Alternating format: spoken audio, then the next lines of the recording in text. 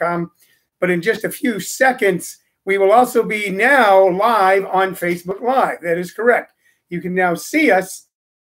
You now have a visual confirmation that we're here, along with an audio confirmation that we're here, because we're now on both of those. And in just about 60 to 90 seconds, we'll be going live on Facebook Live. This is the show that we've been doing almost since we were quarantined. I think we're hitting our 50th day, thereabout. This is day 50. No, it is. This is day 48. Day 48. Day 48. Let's not push it. Let's not push it a day at a time. Hope everybody's doing well out there. We're all going to have our ups and downs, our highs and lows. We're going to have a lot of crazy things going on. But right now, if you're listening, that's good.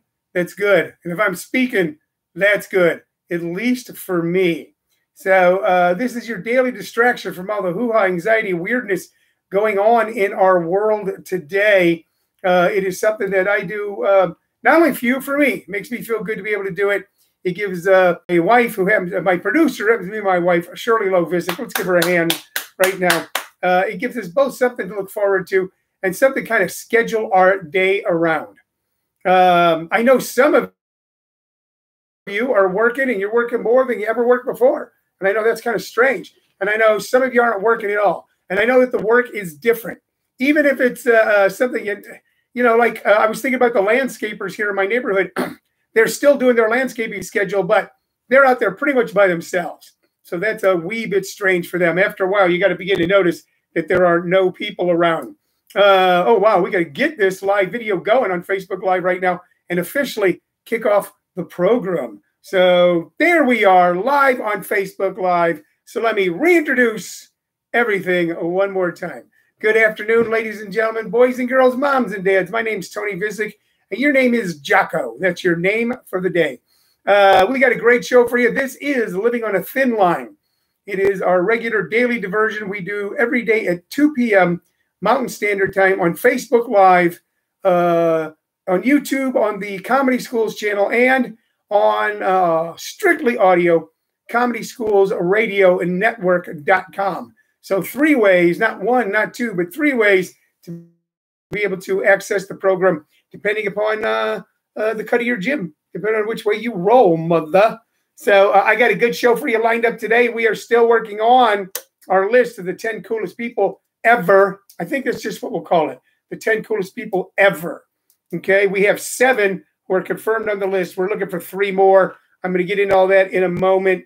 So we're hoping by the end of the week that we'll have that wrapped up. We can move on to another list. Hello, Craig Persky. Hello, Kelly Wilson. People are starting to join in right now. I've got cool things to show you today. I got a couple of great recommendations musically. I'm running a lot of weird, you're running like weird frustration. I had a minor victory today when I finally got my wife's, well, both the cars are both of ours, but she generally drives our Jeep Renegade, which now, oddly enough, we've just put in the garage. But I finally was able to get registered. It took me 2.5 weeks to get it registered. You can't go to the MVD or DMV, whatever it's called in your town. You can't even make an appointment to go. Everything has to be online or by phone. And phone wait times, you would think you're back in the 70s because sometimes you're waiting up to an hour. Hello, Diane Howell. So what went on with that car was we live in an area where normally you don't have to do any sort of emissions test because it's semi-rural. But the car was 5 years old, and there's a rule when a car is 5 years old, it has to have an emissions test unless you can show that it should be exempt. Well, I filled out the paperwork to make the show, to make the car exempt, and then it was a Byzantine, Kafka-esque rolling down into a mine shaft I went through. No, I did not have to pay a late fee. Okay, I was able to eventually get a temporary paper plate. So for about a week before the car expired, and yes, maybe I should have started beforehand, but who does? About a week before the car, the plate expired, I began trying to register the car. I got stuff from the agency that will issue an exemption. They issued the exemption, but their computer wasn't talking to the motor vehicle division's computer because they had, you guessed it, upgrade to improve their computers and actually caused a bigger problem. So, but today, finally, I went on ADOT, Arizona Department of Transportation. Lo and behold, there it was. Got a car that we won't be driving very much. Finally registered. Got other little minor things like that to deal with too, with banking and stuff. But you know what? Maybe we got the time now. We're seeing it through. Hello, Colleen Pirtle, Shane Hicks, Randy Ayoma. So sometimes those are little frustrations that we deal with. Here's the other weird thing I'm dealing with. Sometimes now I go to bed kind of early. Early for me is any time before midnight. But the problem is I'll then wake up at 2 and be up to like 4:30. I'm doing that weird sleeping in hunks thing. So, but you know what? I've always done weird things like that. Maybe what's going on right now is what is classically your normal weirdness just seems a little more amplified because there's nothing around masking it.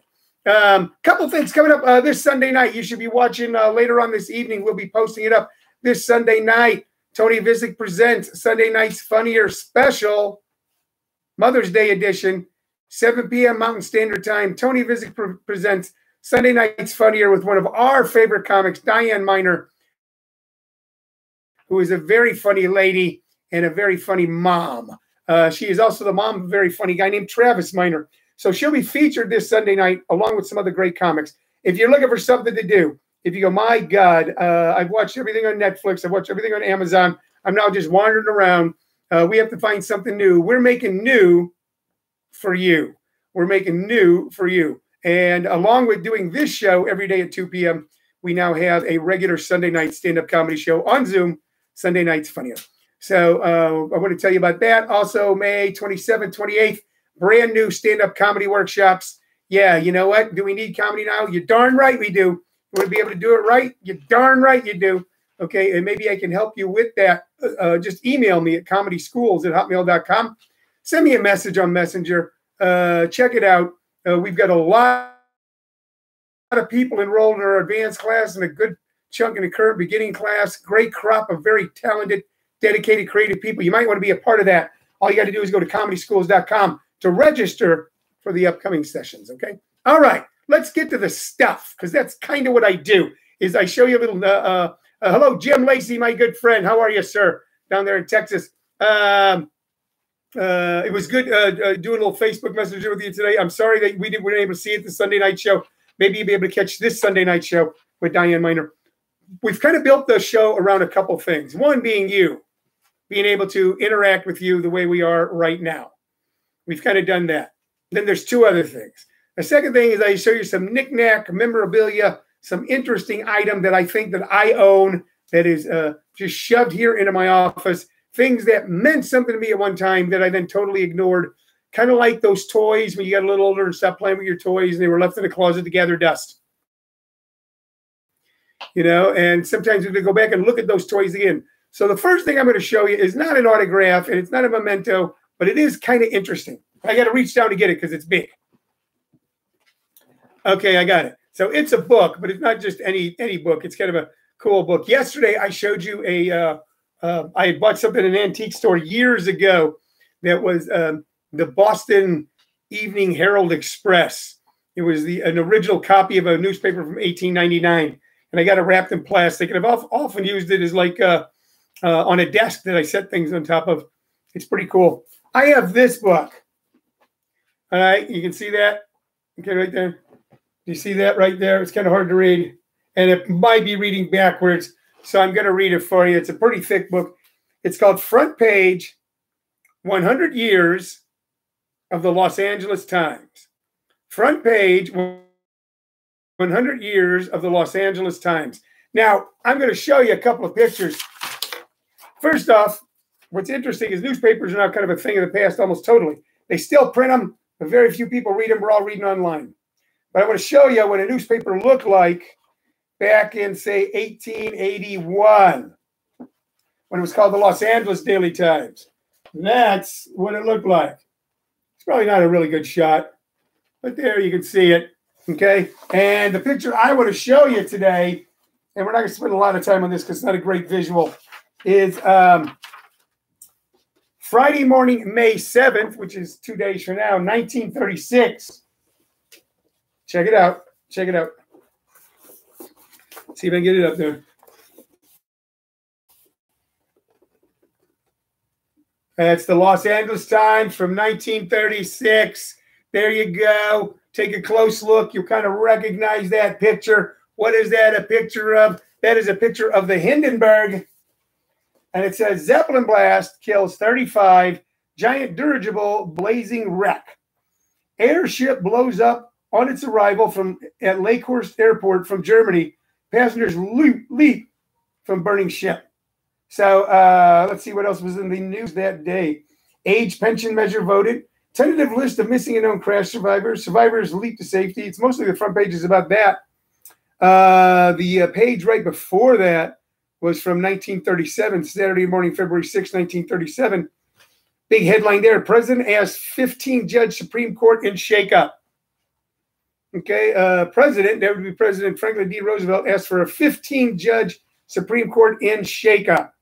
So anyway, there you go. This book is dozens and dozens and dozens of front pages from what has been and still is one of the great newspapers in America, the Los Angeles Times. In the 1930s, in the height of the Depression, Franklin Roosevelt kept coming up with novel ways to get people working. And there were things like the NRA and the WPA and all these things. And a very conservative Supreme Court kept finding all of them unconstitutional. And even though by not having these programs, less people were put back to work and less money was in the economy, Roosevelt had no choice but to go along because they were the Supreme Court. And one of the things that he wanted to do was called court packing. Court packing. So he wanted to increase the number of judges on the Supreme Court so that he could put more on so that were friendly to his ideas and programs. So everything old is new again. We see that nowadays with Mitch McConnell and Donald Trump, went on with Merrick Garland during the Barack Obama administration, and continue with all the federal judgeships. They're working very hard, very rapidly to get as many federal judges and hopefully another Supreme Court judge on the bench, has a conservative bent before Donald Trump leaves office, if he does this year, or actually in 2021. So same stuff, just different decade. Jim Lacey, going back 100 years, I was afraid you were going to pull up a page saying Jim Lacey born today. Not quite, Jim, not quite. You don't go back that far, and you are young at heart. And always a fascinating guy to converse with, and always doing fascinating things. And by the way, a true inspiration. Okay, I want to get back to this for a second. Let's talk about this. Our coolest people ever. Going to repeat who the 7 are that are definitely on the list. This is sacrosanct. This is in stone. This cannot be changed. These are the 7 coolest. We're looking for 3 more. Miles Davis, Keith Richards, James Dean, Frank Sinatra, Steve McQueen, Prince, and Humphrey Bogart. By the way, if you disagree with any of those, then you're not cool. You're cool. You're cool and you're pretty as you feel. On our maybe list, and it's gotten kind of long, okay? Dean Martin, Sean Connery, Charles Bronson, Billie Holiday, Muhammad Ali. Humphrey Bogart has now moved from the maybe over to the permanent cool list. Glenn Campbell, Elvis, my brother Jerry, me, Buddy Rich, Richard Pryor, John Kennedy, President John Kennedy, the only politician on the list, Bruce Lee, the only karate guy, Samuel L. Jackson, who is always cool, John Wayne, Chuck Norris, a lot of movie stars. Okay, Tina Turner, Katharine Hepburn, anybody who played James Bond, Lauren Bacall, and Jack Nicholson. Now, you can add to the maybe list, or you could actually call out any of those and say that I think that they should be on the cool list. If, by the way, you do something goofy, like you go, Corky the Clown. Someone puts Corky the Clown on a list and then 3 people vote for it, I'm going to override that. Although when I was a little kid, I thought Corky the Clown was pretty cool. So we're still looking for 3 more on our cool list, ladies and gentlemen. Paul Whitney is watching right now. Paul Whitney is a cool guy, definitely. All right, let's get to the music. Randy Hauser is watching. Hello, Randy. Let's get to the music. What music am I going to recommend? Diane Howell is saying Denzel. Did we have Denzel on the list already? Did I say his name? All right, we're going to write him down on the maybe. Okay? We're going to put him down on the maybe. Denzel. Washington.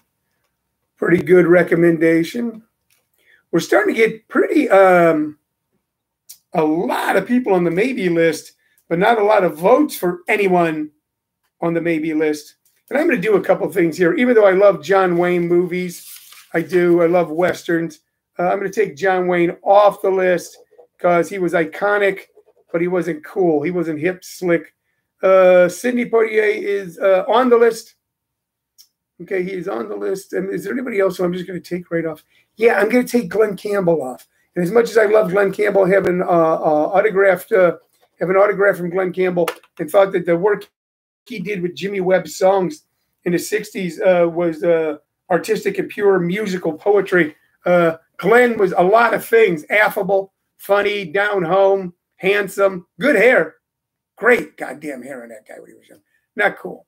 So Jim Lacey is cool. Dean Martin, anyone ballsy enough to slide down a fire pole while half-wasted, sometimes worse, and do it with a smile and always have a comeback and never say anything ugly and sing, and sing that well is absolutely deserving to be on the top 10. So now we've got 2 votes for Dean Martin. Okay, he's the first guy who on our list now has 2 votes. Of all the names I've rattled off, I'm getting tired of kind of rattling them off. But Sean Connery, Charles Bronson, Billie Holiday, Muhammad Ali, Elvis, me and my brother Jerry, Buddy Rich, Richard Pryor, John Kennedy, Bruce Lee, Samuel L. Jackson, Chuck Norris, Jack Nicholson, Denzel Washington, Katharine Hepburn, Lauren Bacall, anybody who played in the James Bond movie, although we do have Sean Connery up there, Tina Turner, and Sidney Poitier. How do you say that name? Poitier?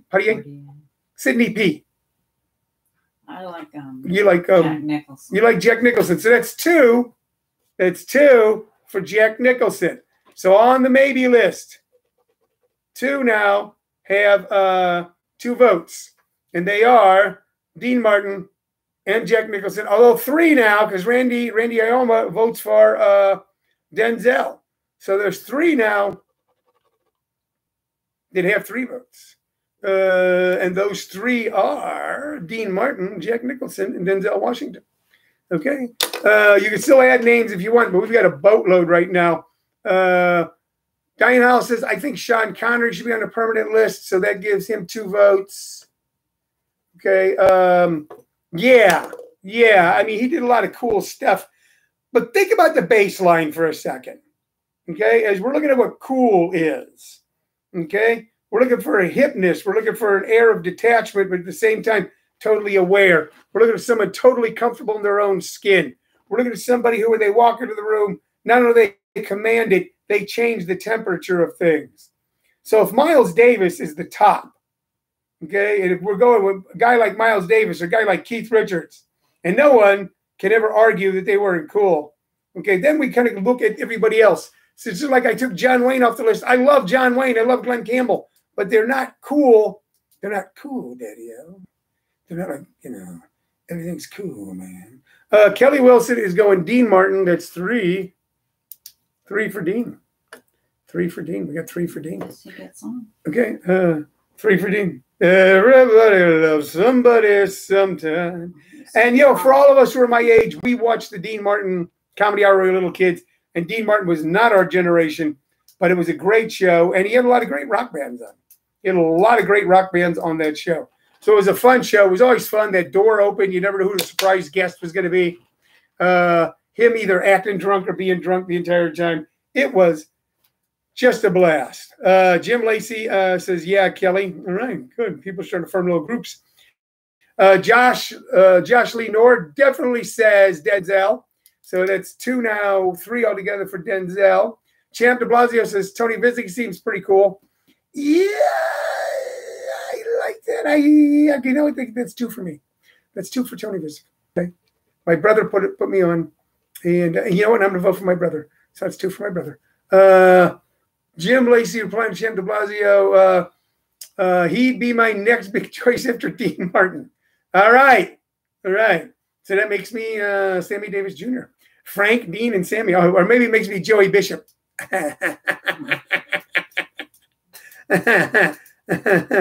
Joey. How many people remember the Joey Bishop show?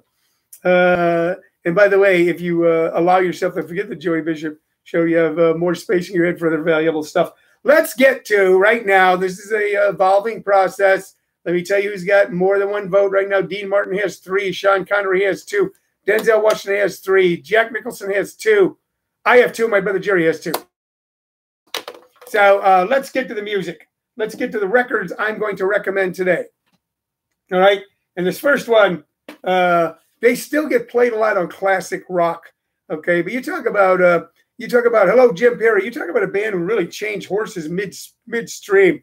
Al Berman. Hello, Al. This band here, that is the Guess Who. And for those of you that are uninitiated to Living on a Thin Line, what we do towards the end is my idea is we have to look at old things with new eyes. That means sometimes stuff we have laying around our house that we haven't paid attention to in years, that we give it a second look. I have an extensive vinyl collection. Some of these albums have been played in 20 or 30 years, but I've always kept them. And here we have the Guess Who. There you go. Share the Land.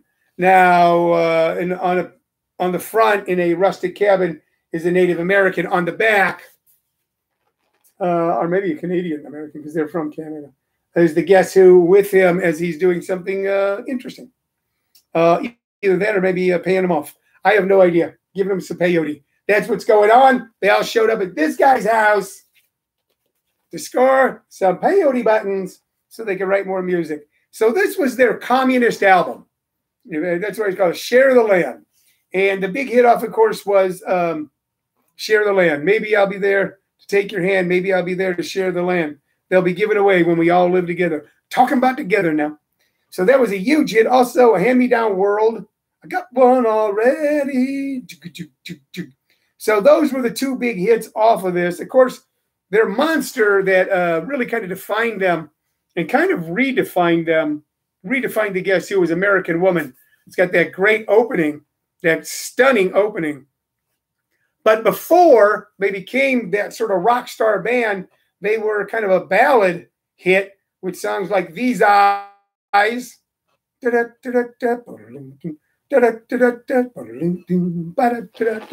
was a couple others that are Al Berman would know. These Eyes and and Laughing. I should laugh. Laughing. Laugh. So they were kind of like ballad. It was kind of a ballad band doing a lot of like soft love songs that were really, really, really good. And then somewhere along the way, they decided, no, man, we're going to fucking rock out. We're going to rock out. That's what we're going to do. And they came out American Woman. And, of course, this album, Share the Land. So what I'm going to recommend, even though I showed you Share the Land, showed you that album, and I always called it their socialist communist. They were from Canada, by the way, socialist communist album. An American Woman, of course, was an anti-war protest song. I don't need your ghetto scene. I don't need your war machine. Sparkled lights can hypnotize. Sparkle someone else's eyes. A woman. So I'm going to recommend you dig back into their ballads because they're really pretty. Listen to Laughing and listen to These Eyes, and you'll hear some great, great work, some great, great licks, some great, great hooks. But the Guess Who were monsters and then kind of disappeared. They were led by Burton Cummings on piano with vocals.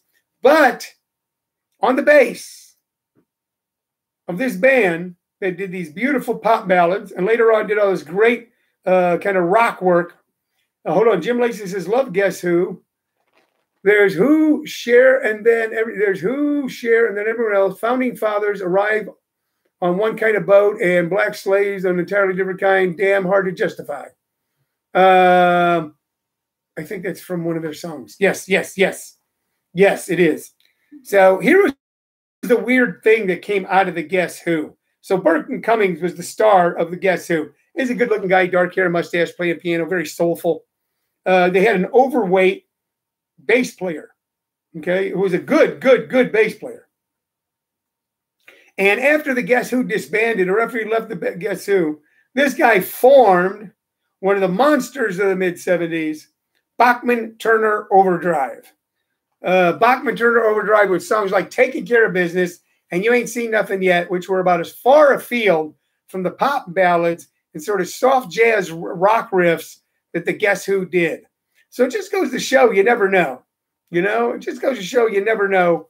It just goes to show you never know what the ever evolving artistry will be with someone who decides they're going to continue on. So many people hang it up, man. And I understand hanging it up, in the comedy business and the acting business and the music business. But you never know where you're going to go, okay, if you just keep going. And for Randy Bachman to go from being a bass player, hardly discernible in a lot of the songs of the early Guess Who, to being Bachman of Bachman Turner Overdrive, of those monster pop, heavy riff rock songs of the 70s, which, let's be honest, if you're around then, you got sick of hearing those damn things. How big was Taking Care of Business? Elvis Presley himself. Adopted Taking Care of Business as him and his posse, him and Sonny Red and all those guys. Come on, Sonny, come on, Red. Let's go get a Cadillac and a peanut butter sandwich. As their motto. They even had belt buckles that said TCB. Taking care of business, I'm taking care of business, Sonny. All right, let's get out there and do it. We're going on tour. No wives. So that's how big Taking Care of Business got to be. And if you're around then, you actually got sick of those songs. That's another thing. There might be a song you loved that got played so much at some point, you went, ugh. Stairway to Heaven is a perfect example. At a certain point in the history of every human being who was anywhere from in junior high to college when Stairway to Heaven came out, about 5 years after that, if it started to play on your radio, you switched the channel because you'd heard it so many goddamn times. And such it was with Bachman Turner Overdrive.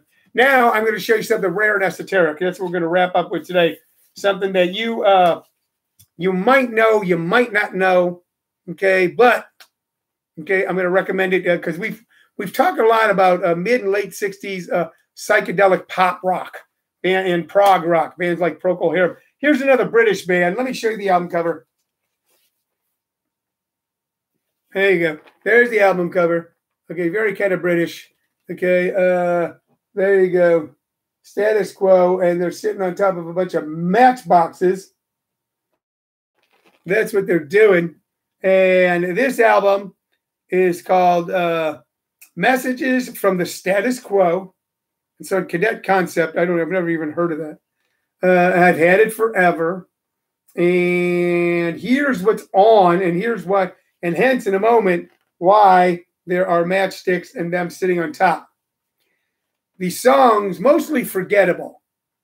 Black Veils of Melancholy, When My Mind Is Not Live, Ice in the Sun, Elizabeth Dreams, Gentleman Joe, Sidewalk Cafe, Paradise Flat, Technicolor Dreams, Spicks and Specks, which was kind of good, Sunny Cell Phone Sky, and then the monster off of this, Pictures of Matchstick Men. So if you're around the late 60s, when that was one of those songs that blasted through even the smallest of transistor radio, that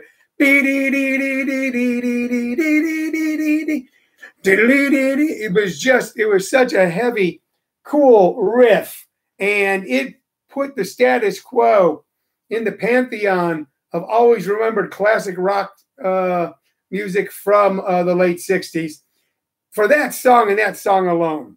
Now, the band hung around forever. They had British hits, mid-level British hits. They never had anything that came close to Pictures of Matchstick Men. But if you want to hear a perfect example of kind of a cross between British prog rock and British acid rock, and still a song that has a great hook that's going to stay with you, okay, then Status Quo and YouTube Pictures of Matchstick Men. And that's why it's a bunch of young guys sitting on a bunch of matchboxes, because it's a picture of matchstick men. Okay. Joshua Lee Nord says, what about Genesis? Yeah, without a doubt, Genesis. Without a doubt, Genesis. When you talk about prog rock coming out of England in the late 60s, early 70s, and also gave us Phil Collins as well. Okay, that's going to kind of wrap it up for the day, you guys. A couple things to remind you of. Be watching this page, this space, where we'll be letting you know how you can purchase tickets for this Sunday night's Tony Vicich presents Sunday Night's Funnier Mother's Day edition. We've got the very funny Diane Miner, who's a very funny comic and a great mother, the mother of Travis Miner. She's going to be on the show. If you're looking for something new to do, if you're looking for something new to watch, if you're, my God, I've watched everything on Showtime. I've watched everything on Cinemax. I've watched everything on Skinemax. I've, for God's sakes, I've dug it out DVDs and a DVD player. I need to see something new. I got something new for you Sunday night. Tony Vicich presents Sunday Night's Funnier. That's coming up this Sunday. Also, you can begin to look at my page. If you ever thought about doing stand-up comedy, if you ever want to become a better speaker, if you want to be able to connect with people a little better, if you're just looking for something to do, something fun, check out our stand-up comedy classes. Go to comedyschools.com. You see how you can register. You can write to me, Tony Vicich at comedyschools@hotmail.com. Hell, you can call me at 818-571-5653, and I'll talk to you about it. So we've got all that going on. And beyond that, tomorrow, 2 p.m., we're back here, 2 p.m. Mountain Standard Time, with another edition of Living on a Thin Line on ComedySchoolsRadioNetwork.com, on YouTube, Comedy Schools channel, and on Facebook Live. I'll miss every one of you till I see you again tomorrow. Bye-bye. Goodbye, my YouTube friends. We'll see you tomorrow. See you tomorrow. You hang in there. Everything's going to be A-okay.